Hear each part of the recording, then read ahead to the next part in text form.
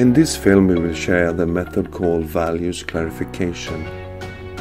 It is highly interactive and has the purpose to present different values in the group, not only by verbalizing and discussing, but to show with your body and move according to what you believe in, using a circle of chairs, the four corners of the room, or other visual signs in the room. The base is a set of prepared statements chosen on a theme or topic. The statements are of general nature and not personal, but your response is personal. In some cases we tell a story and you have to decide how to proceed if you were a part of the story. Important to note is that no one is judged for the responses and no one should convince the others. But it is totally accepted to change your own mind. In this film we will present 5 strategies with the theme violence and favoritism. They are the hot seat, the 4 corners, yes, no, maybe, line of agreement, and unfinished sentences. The method can be used separately or as a preparation for a role-play session or an interactive drama. Good morning everyone. Good morning. She's Rebecca, Madina, Disha and Mike. Today we will be talking on favoritism and violence. Are they linked or not? And we will be having questions and answer sessions which will be directed by these 4. So to start, who can define violence? An aggressive action. An aggressive action. Anyone else? It's a behavior that shows that you're angry.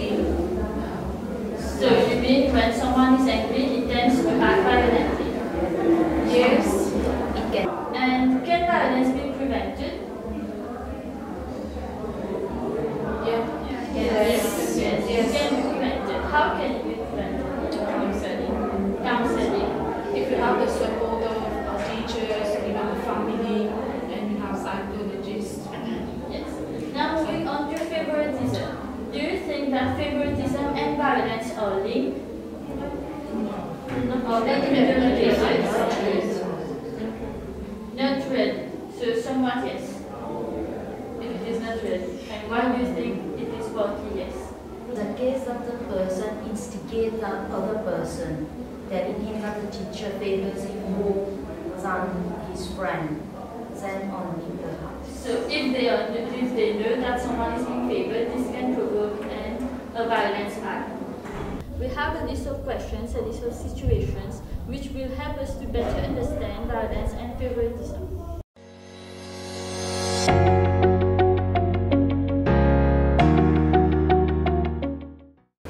Some situations forces us to act with violence. Yes. Okay, Natasha, why do you think that some situation forces you to act with violence?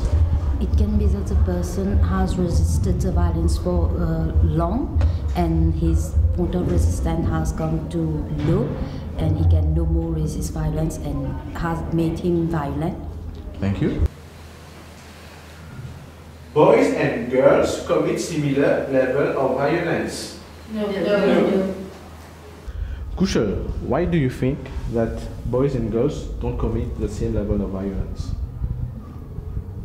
I don't think so, because depending on the family background and everything, and due to their sex, female and male, we don't act the same. So you don't think it's based on gender? No, It comes from the family? Yes. Okay, thank you. And Rina, why do you think so? Actually, for me, I think boys are more aggressive, so they are more violent by nature, and girls, they will not be that violent like. So you think that boys commit more violence than girls? They are more violent than girls. Okay, thank you everyone. You can go back to neutral position. Favoritism occurs more at school than in other places of work. No. Vandana, why do you think so? No. I think that in some schools it happens, but not necessarily only at school. It happens in other places as well, like in the family, in other places, social gathering, or even at work. Thank you. Cindy? Yes, as Vandana said, it's not only at school or at work. It depends in any situation. All right, thank you everyone. Parents are the reason why children become violent. Okay, Cindy. Because research has been proved that it's not only that parents are responsible. It can happen that friends, media, and social background can contribute for students or a child to be aggressive. Okay, thank you, Cindy. Violence can be controlled over time.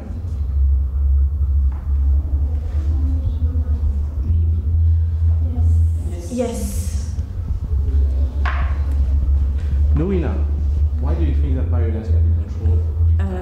With time, the person gets control over his anger. He decided they can use these bad experiences and control their anger, their violence, and do good action. Thank you. All children enjoy being favored by the teacher. Yes. Yes. Yes. Swati, why do you think yes? Because by nature children like to be pampered at home and everywhere, so in school also they like to be favored. Thank you. And Sabine, why do you think no? Because we like to be pampered but not necessarily favored. We could just, as a student, we could just be looking for respect and to be treated equally. Okay. Thank you everyone. Most schools allow favoritism. No. Vandana, why do you think no? It depends on the school management and the school staff.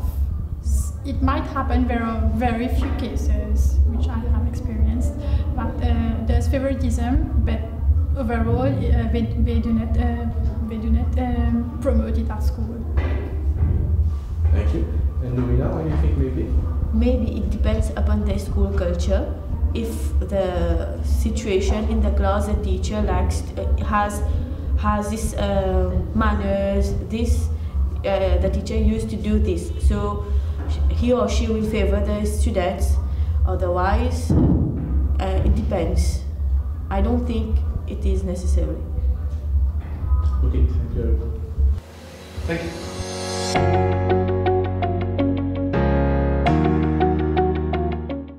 Tom beats Johnny with a stick on his hand. Johnny reports the matter to the teacher. The teacher tells Johnny that actions will be taken against Tom. However, the teacher does not punish Tom because he knows his parents and they share a good relationship. What should have been done? First corner, teacher punishes Tom. Second corner, teacher reports the matter to the headmaster. Third corner, Johnny reports the matter to his parents. And the fourth corner is the open corner.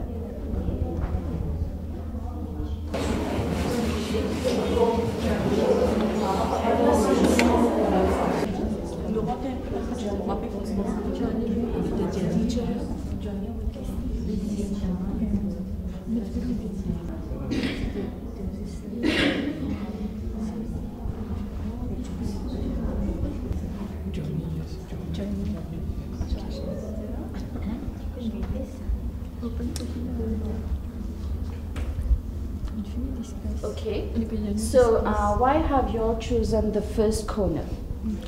Cindy, can you please answer? As a teacher, I should be faithful to my job. And in this extract, you say that the teacher has already said to that boy that the other one will be punished. So I have to be faithful also in my words. It's not the matter that I am a friend with parent, I have a good relationship, I have my job, so I have to be straightforward when I'm doing anything, because it's really related to my authority in the class. Okay, so why have you all chosen the second corner? Natasha, can you please tell me? In the first place, Johnny has already reported the matter to his teacher. But as the teacher is favoring Tom, he has no option left than to report the matter to the headmaster. And secondly, as this has happened in the school premises, it is the best option to report to the headmaster. Okay. And the third corner, why have you all chosen the third corner? Sabine, can you please tell me? Okay, so the student has already escalated the matter to the teacher, and to escalate it to the headmaster, because the teacher didn't do anything, to escalate it to the headmaster, they should again go to the teacher. So that's why the next best option would be the parents. Okay, and you have something to add? I think because the student is more close to his parents, so he should tell the parents about this matter and let their parent deals with this matter. Okay. And here I can see no one has chosen the open corner. Thank you.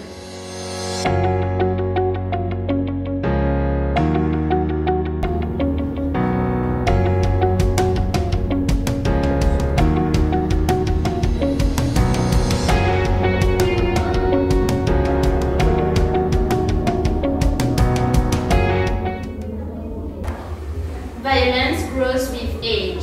Yes, no, or maybe.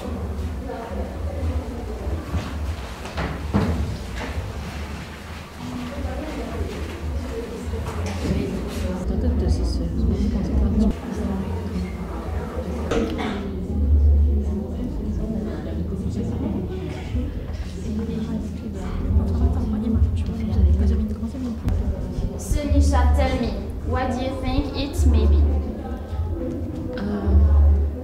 Because some children changes with time, some may not because of the some changes because of situation like there's drugs and family problems also. Okay, thank you. And Cindy, why do you think violence grows with age? Yes, because if I compare a child, an adolescent, and an adult, I think that yes, aggressiveness increase depending on the age, on the maturity, on the way of thinking, and on the way of behaving. Okay, thank you. And Sabine, why do you think it does not grow with age? I think it grows with bad life experiences, not necessarily with age. Okay, thank you. Can you go to your place?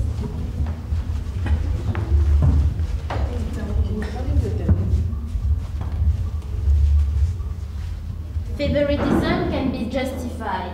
Yes, no, or maybe.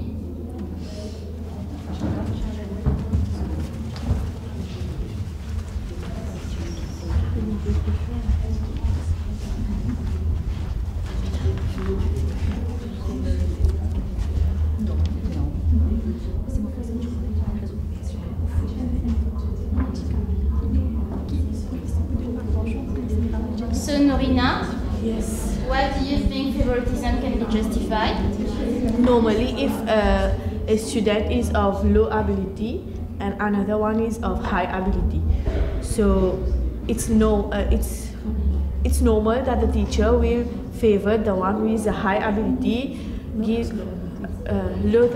favor the low ability.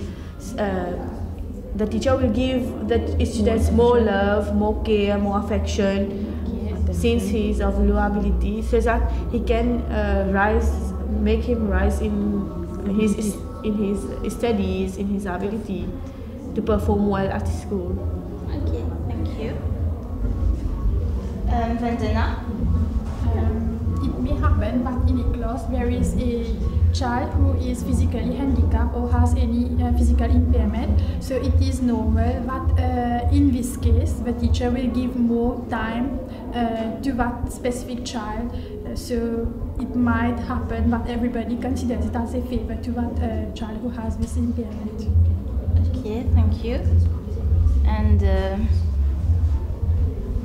Natasha, why do you think that favoritism cannot be justified?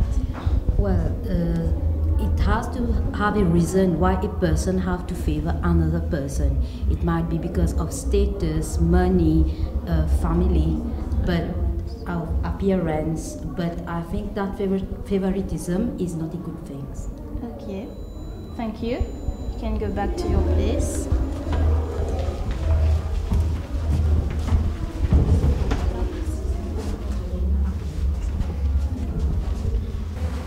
Girls are more favored than boys at school.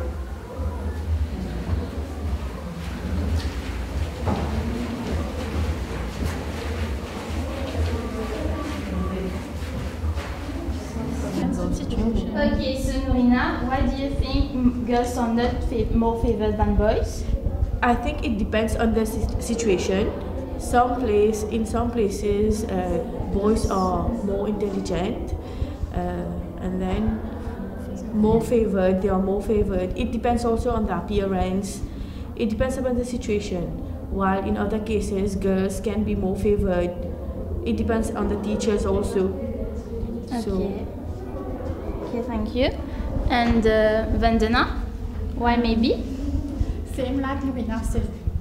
It depends on the situation. Sometimes, due to the girls' physical nature, they might attract favoritism compared to boys. That's it. Okay, thank you.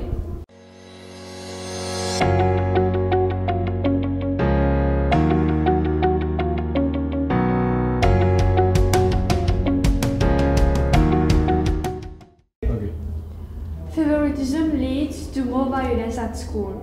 Number 1, strongly agree. Number 2, moderately agree. Number 3, agree. Number 4, disagree. Number 5, moderately disagree. And number 6, strongly agree.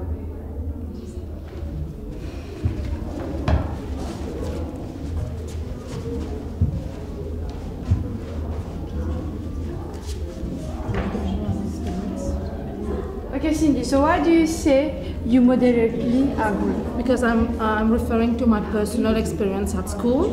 Like, for example, a teacher used to favor someone and that has created an enmity with another person that is his classmate.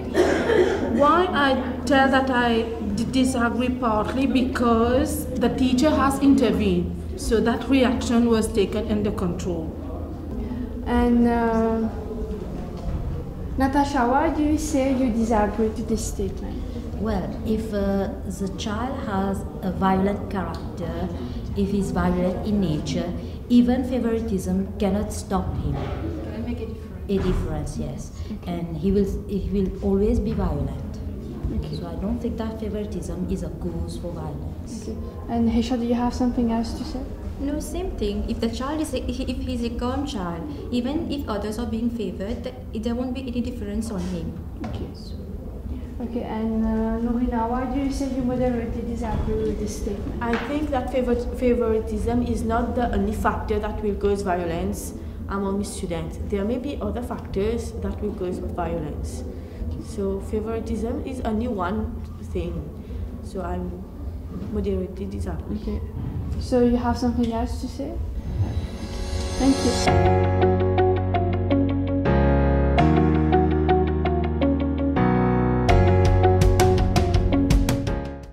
Violence can cause Natasha? Emotional damage to the person. Cindy? Division. Norina? Family breakdown. Yushra? A stressful life. Sabine? Destruction. Vandana? Death. Hesha? Destruction of a family. Okay, thank you everyone. Okay, thank you.